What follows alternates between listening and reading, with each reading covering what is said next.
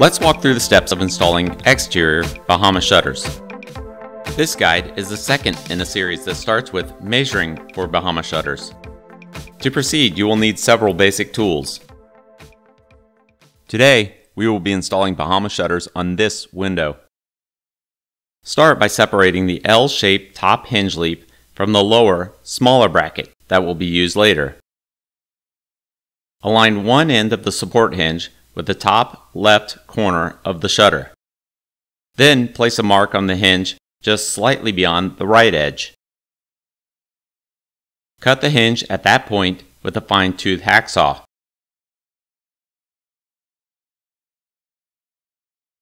Cutting the hinge may leave burrs and sharp edges, so file until smooth. For a uniform appearance, use black spray paint to conceal the end of the hinge. At the same time, paint the installation screw heads. After the paint dries, drill 2 holes through the flat back portion of the hinge, 1.5 inches from either end. The size should be just large enough to allow for the screw to slide through. Then, evenly space additional holes no more than 10 inches apart. Hold the hinge on the window in the predetermined mounting location. Mark one hole with a pencil on one side of the hinge. Pre-drill at the marked location with a bit slightly smaller than the screw size. Secure one side of the hinge with a screw. Lift the opposite side of the hinge and level. Then pre-drill and insert the remaining screws. Next, mark the lower hinge bracket slightly shorter than the shutter panel width. Cut with a hacksaw, file, and paint. Drill holes 1.5 inches from either end, and equally spaced in between, no more than 10 inches apart.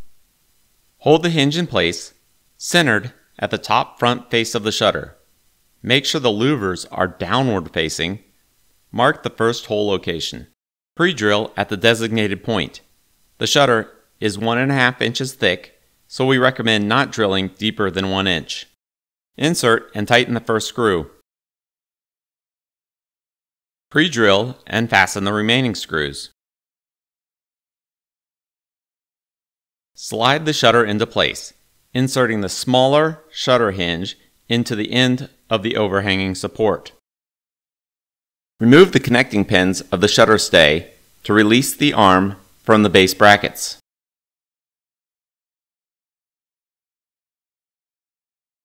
Connect the 2 end brackets together and position in between the shutter and the window. With the pencil, mark the outer edge of the bracket on the shutter. Do this on both sides of the panel. Remove the shutter from the window and align the bracket on the drawn line on the back of the shutter. We align the bottom of the bracket with the top of the bottom rail, approximately 3 inches from the bottom of the shutter. Pre-drill holes no more than 1 inch deep.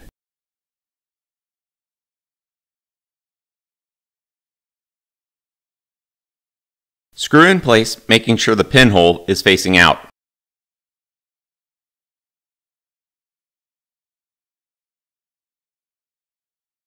Once again, slide the shutter in front of the window. Reconnect the end brackets, close the shutter, pull the connector pin, and mark the location of the holes of the window side brace.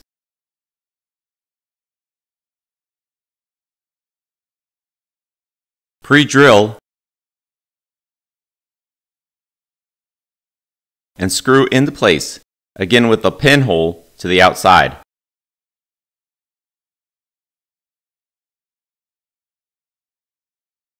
Confirm the brackets will nest together.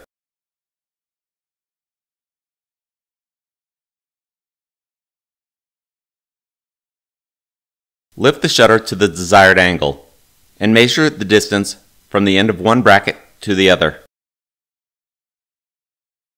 Release the tension screws on both sides of the support arms.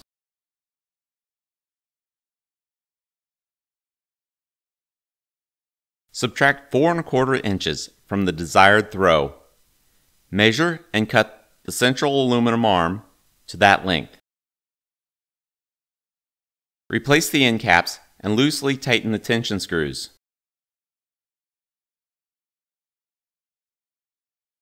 Connect the support bar to the window side base with the linchpin.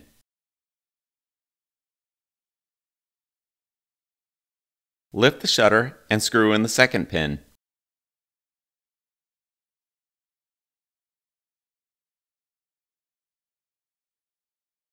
Tighten the tension screws and repeat the process on the opposite side. To prevent the shutter from sliding out, crimp the ends of the top hinge channel with pliers. Lightly sand any scratches or scrapes that may have happened during installation. Wipe away any dust and use touch-up paint to cover the area. Let dry, and the new paint should blend right into the old. Stand back and admire your work.